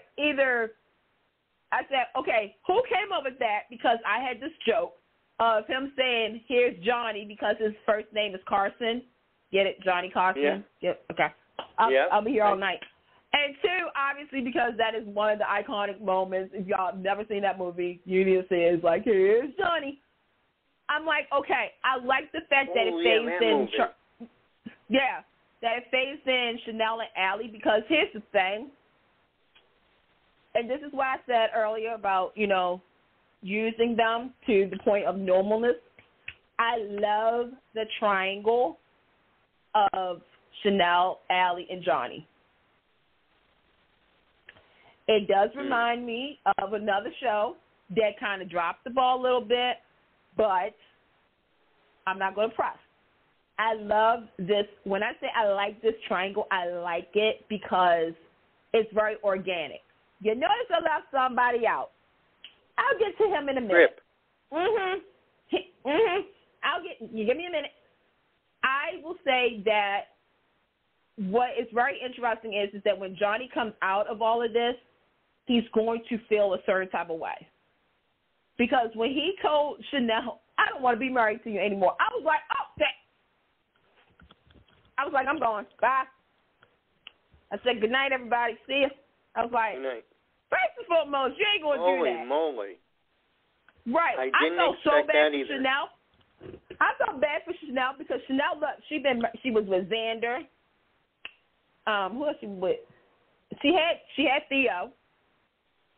Allie. She had Theo. Now I'm like, this girl is my favorite. I actually said she was my favorite character of last year. Like, seriously, that girl came in non-apologetic about herself, and I love her. So, to me, I feel bad for her, but I'm also going to say she's also on my scorecard because right before all of this happened, Johnny and her made love. Yes. Yeah. I'm not going to speculate, but I'm going to speculate. We got a baby Maybe. coming. Okay? So if y'all keep a score at home, that would be her, Tierra, and another because it comes in 3. Can you guess who the other third person is? Another baby, you're saying? Oh yeah. No, I heard. Oh yeah. Yeah, I heard what Johnny's planning to do. It's going to be fun. Did you want me to hint it, or you going to wait? Hint it. Go ahead, because I'm totally out of the loop here. I keep hearing that Johnny is going to be getting, getting closer with Gabby. Oh, that wasn't one of it. That wasn't the one? Again, no. Okay, think about this. Before the devil left Marlena, what did Mar Devil do to Belle and Sean? With Jan. She did a shape-shifting. Jan, you think Jan's the one that's going to be pregnant? Right. So it's like you got Ben and Sierra, Jan Spears, question mark, but she's on my scorecard, and Chanel. Do you smell that? Will, David, you smell that? You smell that? I smell a baby switch. I smell a baby switch. Can you feel it? I can smell it, yeah. It smells like that time of the year. It sounds like it's going to be like, which shell is the baby under? It's like, because here's the thing. Here was how me, and some others figured out. Ben and Sierra this week has been going back and forth with finding out if the baby is a boy or a girl.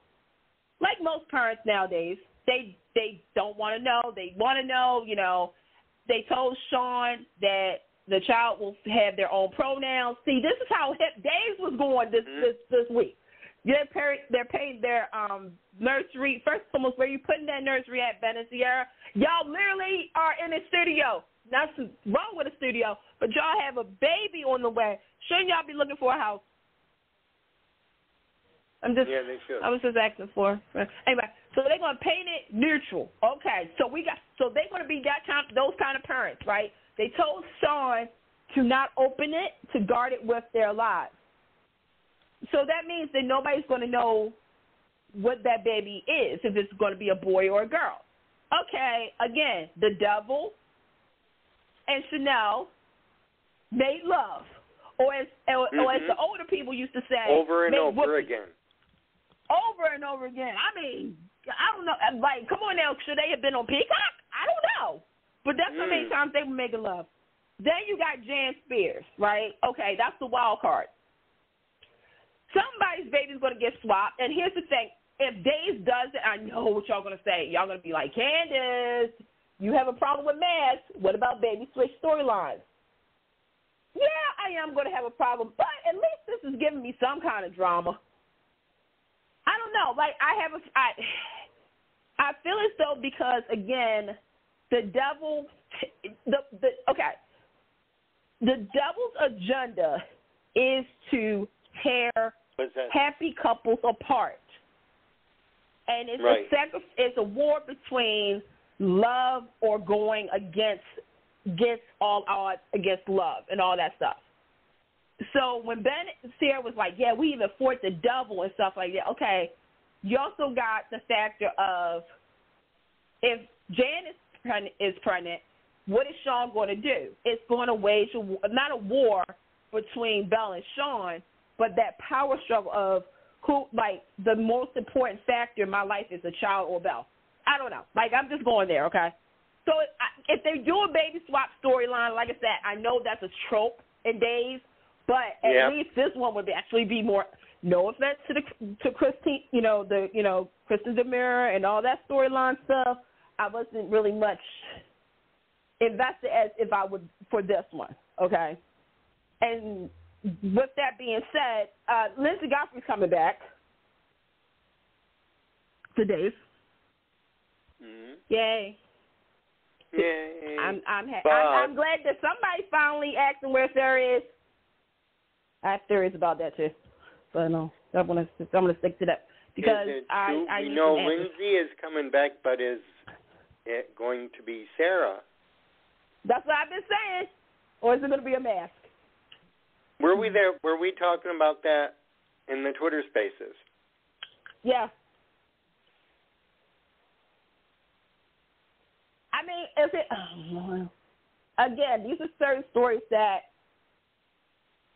it has to be addressed. The fact that Rex told Xander, I was not with Sarah. Sarah dumped me. So all this time, now everybody is being woke that, where the heck is Sarah at? So it's going to be interesting to see where she is or if she is Sarah. Or if Gwen has something to do with that. Yeah. And you know what? So, yeah. I'm surprised Xander didn't pick up the clue when Rex told him that Kristen was impersonating Kate. Because I don't think, remember with how Xander, okay, got to remember all this is kind of new to Xander. The fact that Xander believed that, again, he finally got the girl. Everything was fine. Right. And then next thing you know, it wasn't fine. And for a year almost, he's been, he slept with Nicole. He tried to blackmail Nicole. He got beat up. Mm-hmm. He was with Chanel. See, this is why she was my character of the year. And he's gone back and forth, and then he has Gwen. I'm sorry. Xander, I'm sorry. So for a whole year, he's been kind of beating himself up, but he's also started to move on because he believed this was happening, that Sarah was living her best life with Rex. And then all of a sudden, here's Rex, and here's comes shocking news that for a whole year, Sarah has not been with Rex, that he doesn't know where she is.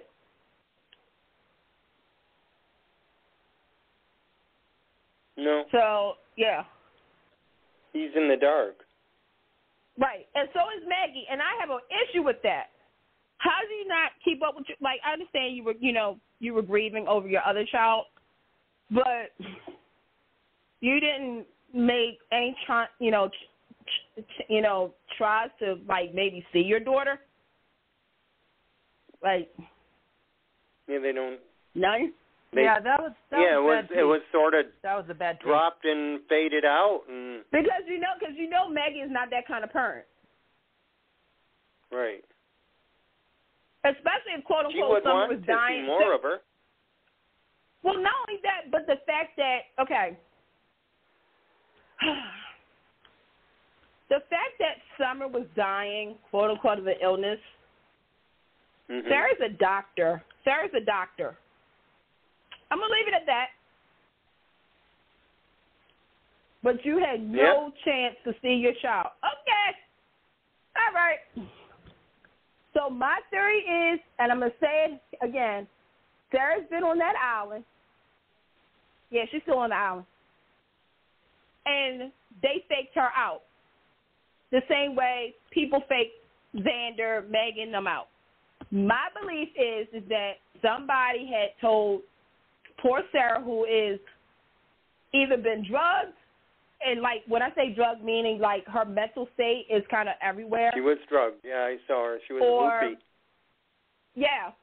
And I believe that they probably told her that Xander doesn't want to see her again and actually made a video of or something to make it sound like it was really him saying this to her or Maggie or Rex to make her feel as though they don't want anything to do with her. To make her feel as though, I don't know. But on the flip side, like I said, you have, you know, Rex, who was kind of technically with the last Sarah.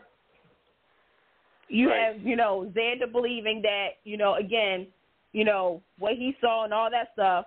And then you have Maggie. So it's a big dupe. But Sarah was the one who had to face the reality. Nobody wanted her. Nobody came to see her. Nobody tried to find her. And now all of a sudden, so. All of a sudden. I'm curious when she does return, I'm curious if maybe she's been brainwashed a little bit, like what you're saying. Maybe something happened to her mentally. Oh, yeah. I'm just going to say it right now. I think either Gwen or somebody is going to wear a Sarah mask.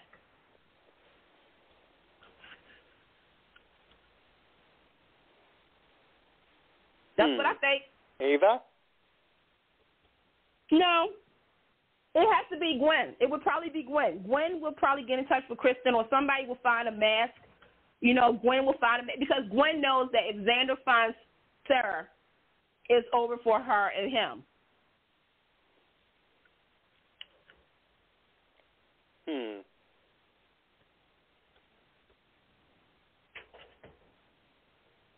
Interesting.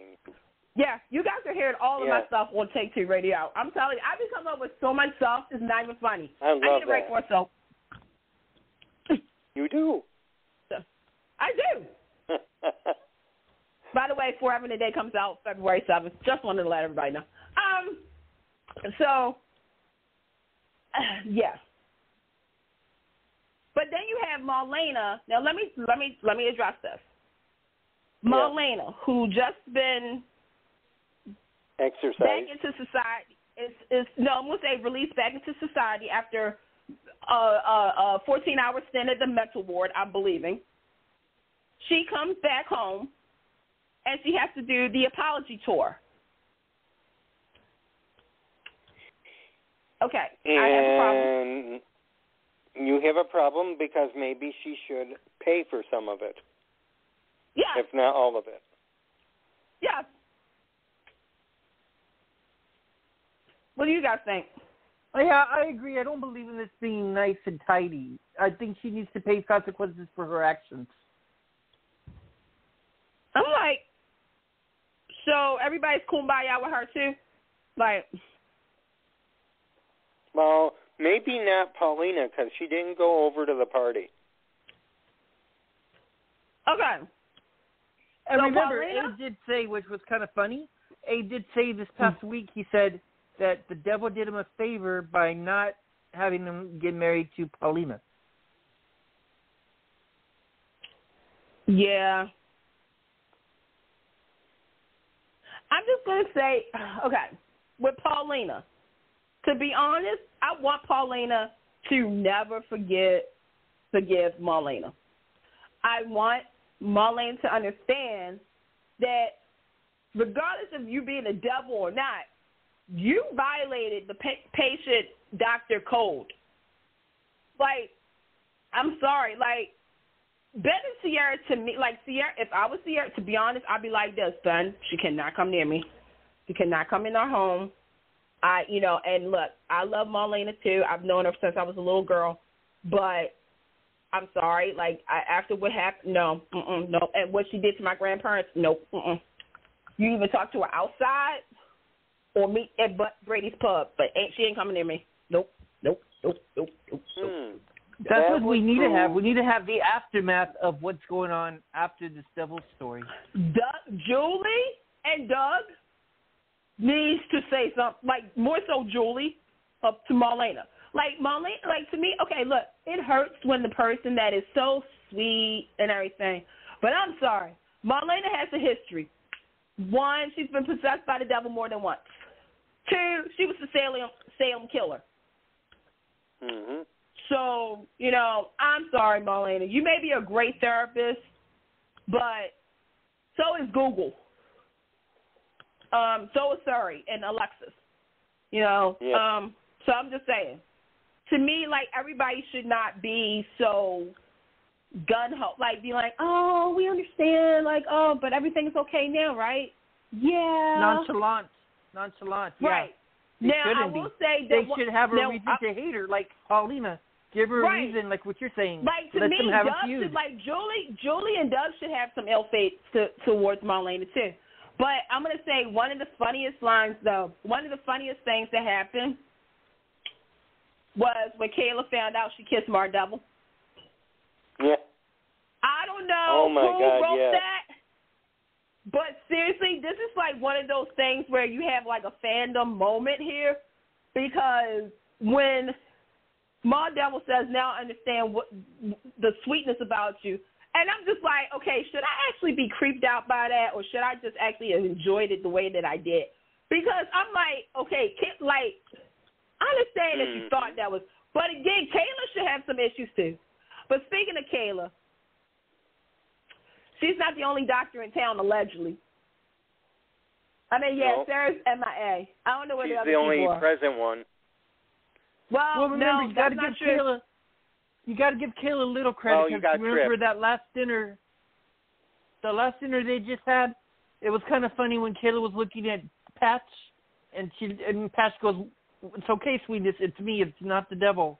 And she looked at him just to double make sure that it's not right. I mean, like, you need to have those kind of moments. Like, you're going to have those kind of moments where Marlena, like, if Marlena's, like, throwing something or she gets mad, you just kind of got to take a step back and say, are you okay? Like, are you really okay?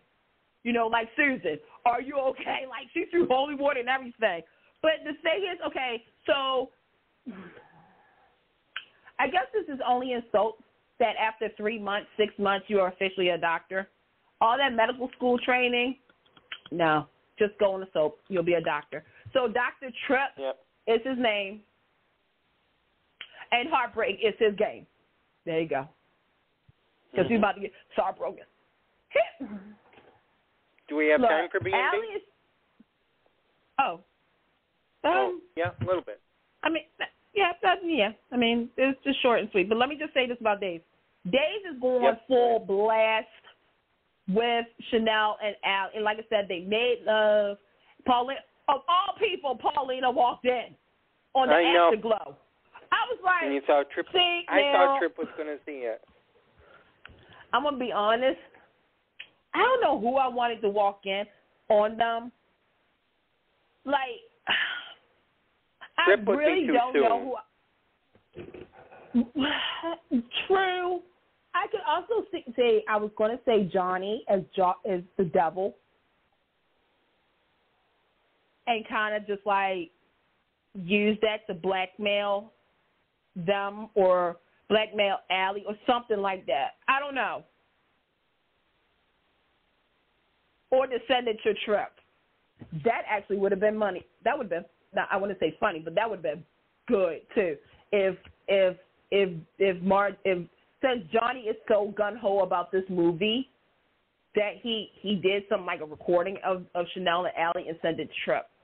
Oh, that would be awful. This is going to actually, no, I'm going to tell you something. All right, Days. I'm just going to throw this out there. First and foremost, again, congratulations on you, GH, and Young and the Restless WGA Award. Here's the thing. I would have, at the premiere of the movie, whenever it happens, I need kind of a a remix of when at Whatchamacallit's wedding, we saw Eric and Kristen, doing the deed because Marlena played it by accident, allegedly. I need for some. I don't want the outing of Chanel and Allie to happen that way, but I don't know. Because I do feel as though Days is going to have to do something because in the next couple of weeks, because they're going to be taking off 2 weeks for the Winter Olympic break. For the winter. So they're going to have to do. They're going to do something explosive, and I'm wondering if somebody is going to show Allie and Chanel, or the devil's going to do something else.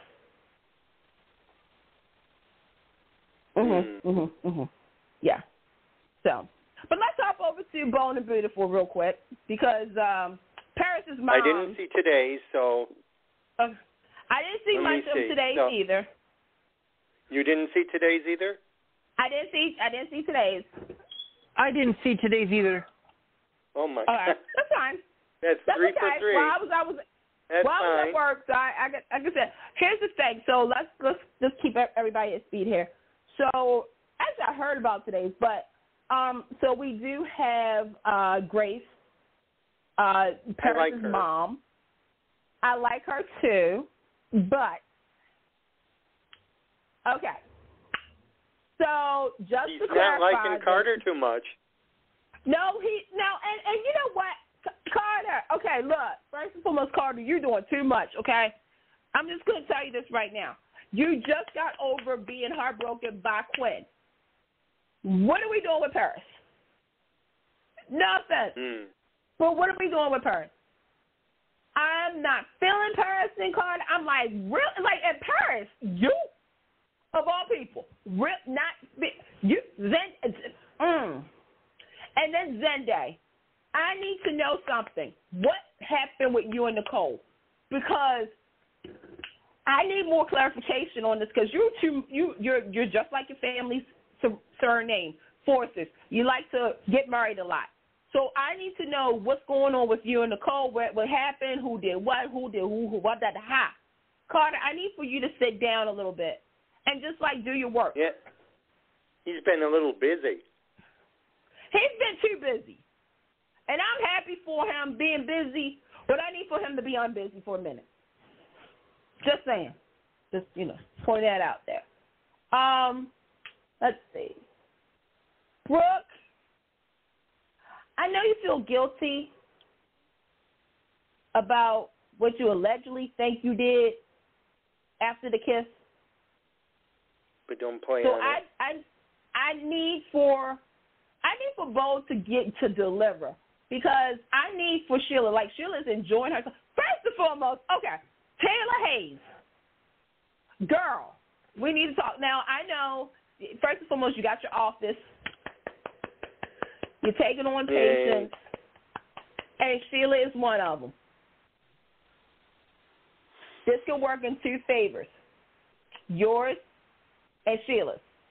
Yours is because if Sheila tells you anything, yeah, it's a patient confidential thing. But at this point, this is the same woman who shot you and killed you.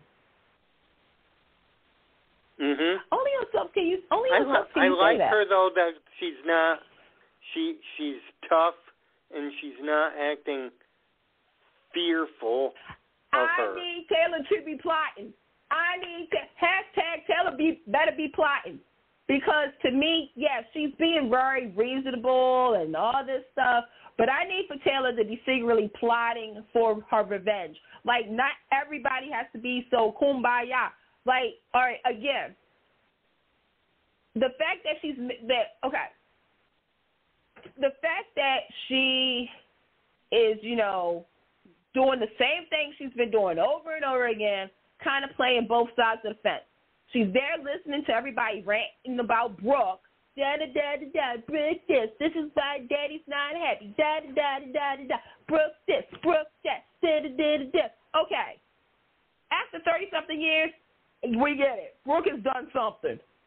But at the same time, Taylor has been away, and she's missed certain things, and it all goes back to Sheila, okay? It also goes back to kind of the mistreatment of Ridge because of the back and forth thing. To me, if I was Taylor, I would be like, okay, you know what? I'm going to be here for my kids, and I understand them, but at the same time, I have to do me and be me. I need to da-da-da-da-da-da-da. Like, because nobody would think that Taylor would be plotting. Especially this, like, if Sheila tells her everything and whatnot, Taylor has two ways to go. She could use it for her advantage to get back with Ridge, or she could actually be like, okay, you know what? I'm not doing this to her. I'm not doing this to Brooke. Is Sheila plotting to get Taylor and Ridge together? Yeah, she's trying, because remember her whole thing is that, okay, she's trying to eliminate Brooke. So if she's like chummy with Taylor, it's another end to getting to see her grandkid. Right. And to get closer to her, her dad. And can you imagine if Sheila got to be the hero that was able to, like, you know, get Taylor and Reg back together? Sheila would be so happy. Like, Stephanie would be like, oh, thank you, Sheila. Like, oh, you're welcome to the family anytime. So she thinks. I don't know. Exactly. It's all, and Sheila said, I wouldn't, regardless. I mean. Right. But that's Sheila's thinking. But what I like about Sheila, and this is crazy, Sheila, I like that even though if she does get what she wants, which is to get Ridge and Taylor to get reunited, it's Sheila Carter we're talking about. This woman always wants more, so there's going to be more that she's going to want. Mhm. So, but I mean, like I said, you know, right now, Bold and Beautiful is kind of going. They're kind of going at a pace that we're normal. That we're like it's sort of like a jigsaw puzzle. So many pieces trying to figure out how they're connecting, but we're watching. Mhm. So, speaking of Bold and Beautiful, and like your friend Carrie says. Yeah. Like your friend Carrie says about Wyatt and Flo and Bill. It says, what would we say? Outside activities.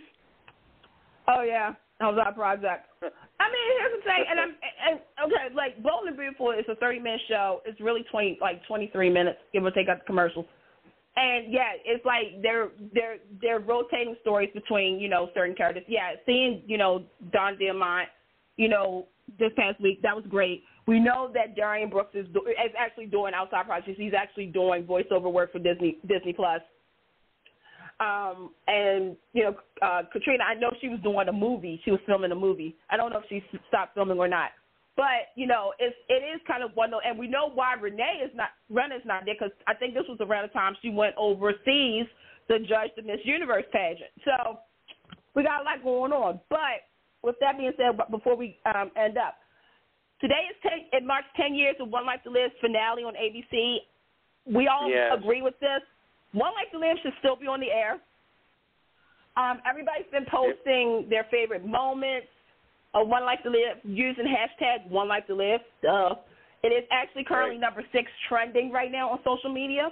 So share your thoughts about One Life to Live, the good, the bad, the favorite couples, characters, villains. Also, on the 17th, Monday, this is important, Bold and Beautiful announced that they're going to dedicate that episode to Betty White, who would have turned 100 years old on Monday. Betty White, the episode on the 17th. Right. Right? Yes. Betty White played Ann Douglas, who was Stephanie and Pam's mom, was Stephanie's grandmother, and all that. She should have won an Emmy, just saying, for that role. So they're going to do that. But yeah, that's about it. I have nothing else. Oh, it was wonderful. Hey, thank you guys for being a part of it tonight. Not a Did problem. you have a good Thanks time? for having us. Yeah, it's great to be back. Mhm. See you guys in 2 weeks? Yep. All right. See you on back 2 weeks. See ya. Bye. Good Bye. night. See you soon. Good night, everybody. Get connected with Take Two Radio on Facebook or Twitter at Take Two Radio. For email updates on future shows, follow at Blog Talk Radio. For previous episodes, upcoming guests, and more, visit TakeTwoRadio.com.